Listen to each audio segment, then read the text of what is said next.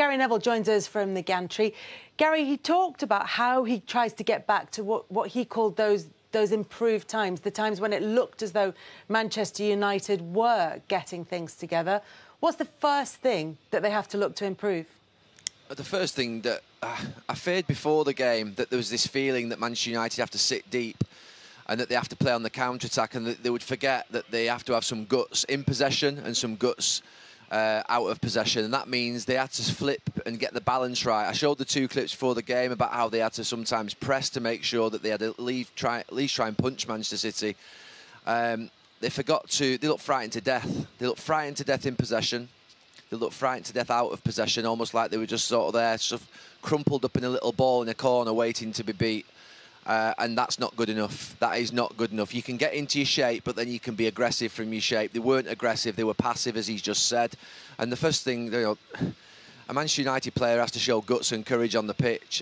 And you can get beat, there's no doubt. You know, played at this club a long time and you can lose football matches. But they are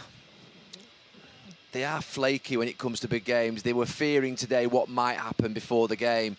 That can only be I can only come to that conclusion because of the way in which they approach the first 10-15 minutes, where they're not getting on the ball, they're stiff, they're rash, they're lacking composure, they're anxious. And it's then transferring through the whole stadium, and you're up here in the gantry and you're hearing the fans' groans, and it just keeps going and going. And you're playing against an ice-cold, unemotional, brutal football team in Manchester City. And they got destroyed today, Manchester United, make no mistake about it. That was a mauling, that. You're looking for emotion in a positive sense from Manchester United and the Manchester United players. On a purely practical level, do they look as though they're comfortable with the shape? It changed during the game with the substitution. Well, what do you think? Do they look like a side that are coached into knowing exactly what they're doing, exactly what's expected of them? I think because of the 5-3-2 that sort of semi-worked in the last two games, my big fear before the game was that when you play against a top team, that they can transfer it from side to side quickly, because I know what we used to do when we used to play against 5-3-2. I used to rub my hands. You know, you'd have Roy Keane and Paul Scholes in central midfield. Our two wingers would pin down their wing-backs so they can't get out, and all of a sudden the two full-backs, whoever, you know, me on one side and whoever it was on the other, would get acres of space, and Scholes and Keane would transfer it to us. And that's what we saw today. It was John Stones at times as a centre-back.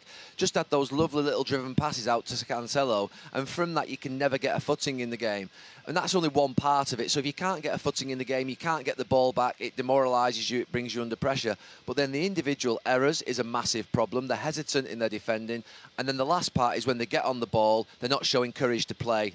They're not showing the courage to get on the ball and split out and spread and get forward quickly. So that was a really poor performance there. I know the Liverpool one stands out because it was 5-0, but that was everything but a 5-0 other than the scoreline in terms of sort of the outcome of the game. And like I say, Ollie's under massive, massive pressure, but the first thing that has to happen is he has to have a team out there with courage. And every time I see United play without Cavani, they're less of a team. He just seems to go in there and he seems to have the fight to play for the club, the sort of spirit on the pitch that you epitomise with it. And when he doesn't play, they just seem a little bit nice, and nice is not good enough. So the past for Manchester United, the recent past for Manchester United, 2 defeats in terms of performance, very heavy defeats by 2 of the bitterest rivals for United. The draw against Atalanta with the late Cristiano Ronaldo equaliser, and a win against a Spurs side that was so poor that the manager has lost his job. So what next? What do Manchester United do after the international break? Well, up to the end of last season, Kelly, the feeling was here that there was progression, and I couldn't argue with that. Second in the league. I think finishing ahead of Liverpool last season, anyone would have snapped your hand off at the start of the season. They've got the recruitment. Everyone thought in the summer they got the recruitment right with the signing of Varane, Sancho, and then obviously the late signing of Cristiano Ronaldo. The club have not planned for this.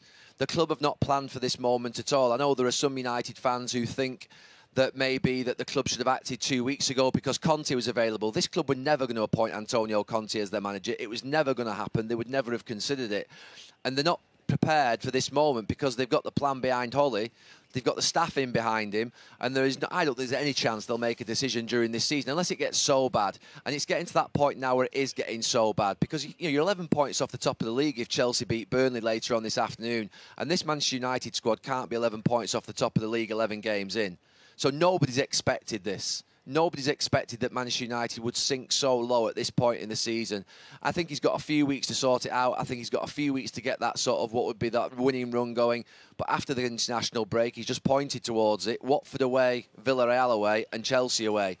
Now, they're 3 tough games and it could get really messy. I think Roy said at half-time in the second half it could get ugly. It could get ugly after the international break if they don't sort themselves out.